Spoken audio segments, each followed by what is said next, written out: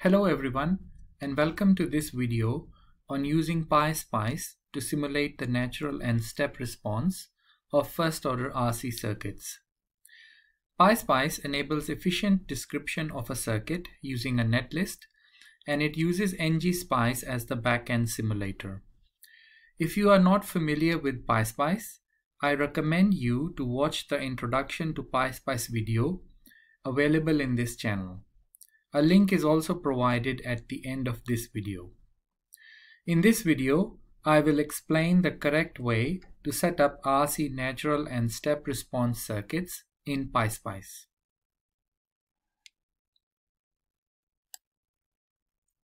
Recall that an RC circuit is a circuit consisting of only independent sources, resistors, and a single capacitor.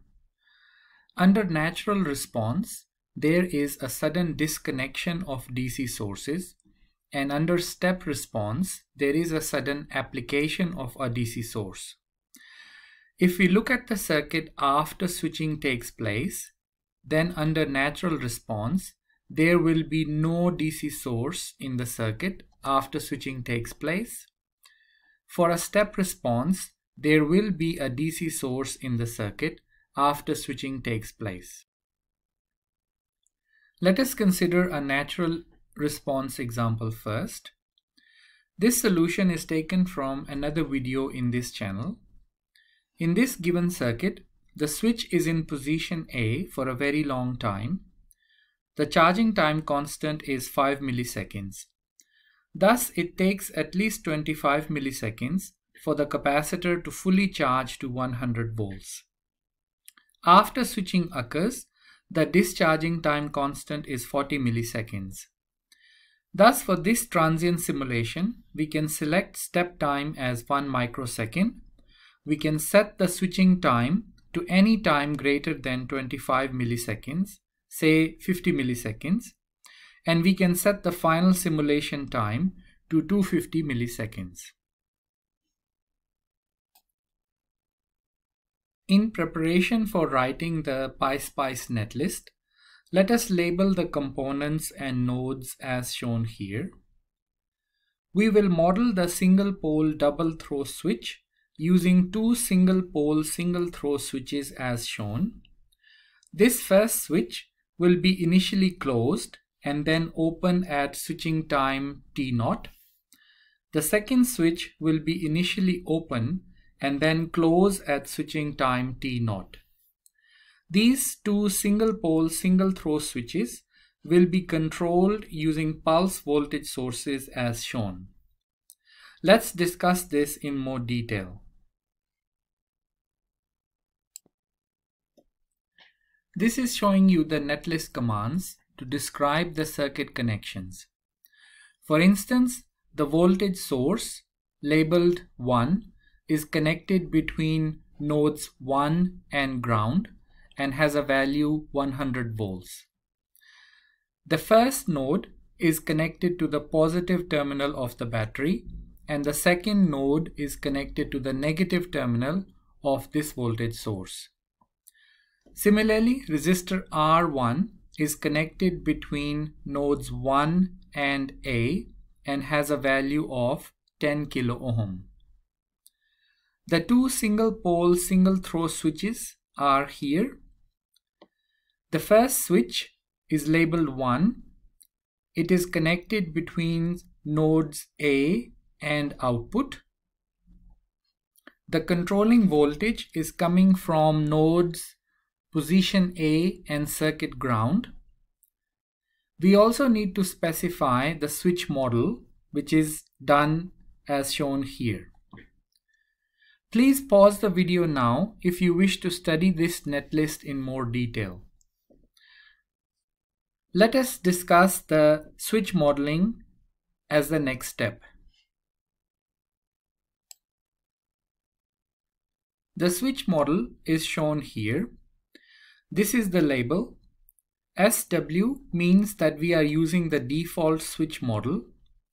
However, we are changing the on and off resistance to 1 milliohm and 1 gigaohm to mimic an ideal switch. We use a pulse voltage source to set up the controlling voltages. This pulse voltage source is connected between nodes position A and ground. Since this switch is initially closed, we set the initial value of this pulse voltage source, which is controlling this switch, to be 1 and the pulsed value as -1. This pulse value kicks in after the delay time to turn the switch to off. For the pulse voltage source, we also need to define the pulse width and period, and these are set equal to the final time as shown here. The pulse voltage source also has time rise and time fall parameters.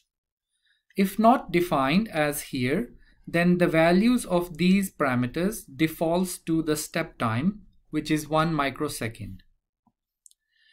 If you are interested, more details about the parameters is available in the ngSpice user manual. Please pause the video now if you wish to study this in more detail.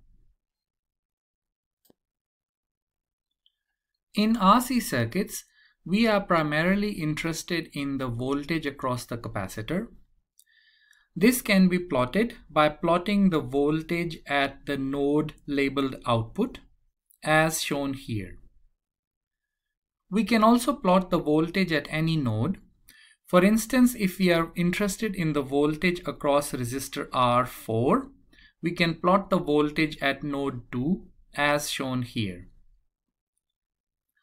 Since we have all the node voltages at our disposal, we can use Ohm's law to plot the circuit currents. For instance, in order to plot this current through R1 in this direction, we can use Ohm's law and plot it as the voltage at node 1 minus node voltage at node A divided by the resistance. Circuit.R1.resistance allows us to access the resistance value defined in the circuit automatically. The current through the capacitor after switching is the same as the current through resistor R2, since these two components are in series. Thus, we can apply Ohm's law to resistor R2 to get the current through the capacitor, and this current can be obtained using Ohm's law as voltage at node B minus voltage at node 2 divided by the value of resistor R2 as shown here.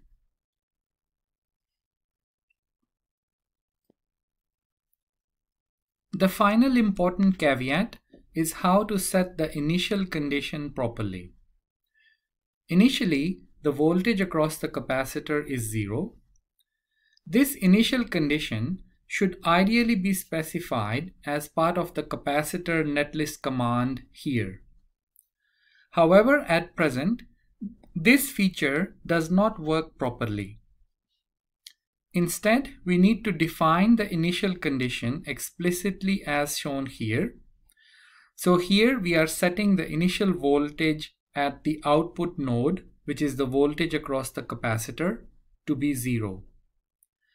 This statement then invokes the initial condition in the transient simulation.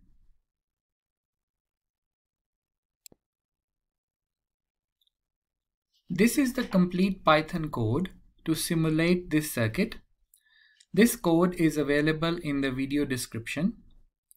We have some standard declarations at the top. In addition, I'm using the math and the engineering notation packages. The netlist commands are here. These have already been discussed in the video. If desired, we can leverage the calculation power of Python to do theoretical calculations side by side with the simulations. For instance, here we are calculating the time constant after switching takes place, and we're using the engineering notation package to display its value. Finally, the plotting commands are shown here. When I run this module, we get the results for the voltages and the currents. Let's look at the voltages first. So the capacitor is initially uncharged, and then it charges to 100 volts, and after switching takes place, the voltage across the capacitor then exponentially decreases to 0. This line is showing the voltage across the resistor R4. This voltage is 0 before switching occurs and only exists after switching takes place. Similarly, we can look at the currents in the circuit. The theoretical value of the time constant is also displayed in the Python shell. Let us now move to the step response example. This solution is taken from another video in this channel. For this circuit, since charging requires 18.75 milliseconds, we can set the switching to take place at 20 milliseconds and set the final time as shown. Similar to before, we label the node voltages and the circuit components, and we use two single pole single throw switches to model the single pole double throw switch, and these switches are controlled using the pulse voltage sources. These are the netlist commands to describe this circuit in PySpice. Please pause the video now if you wish to study these in more detail.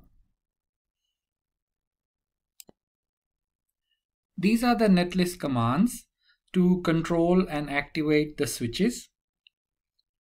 Please pause the video now if you wish to study them in more detail.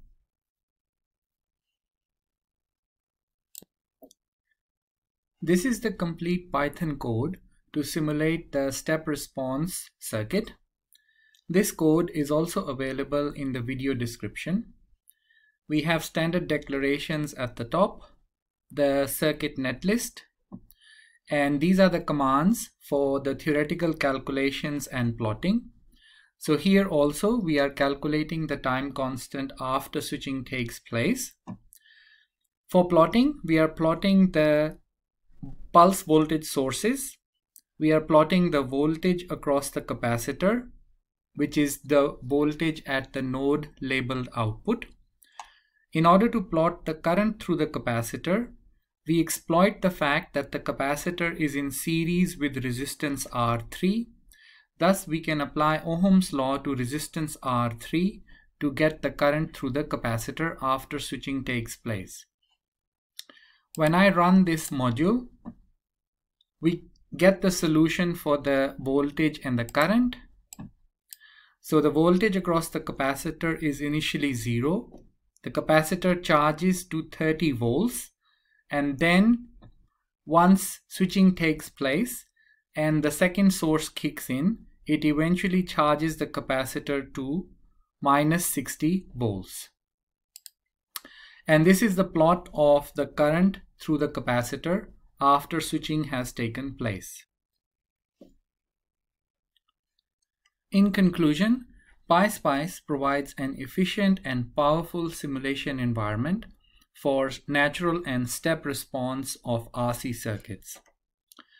Thank you for watching this video, and I hope that this video convinces you to adopt Python for your circuit simulation projects.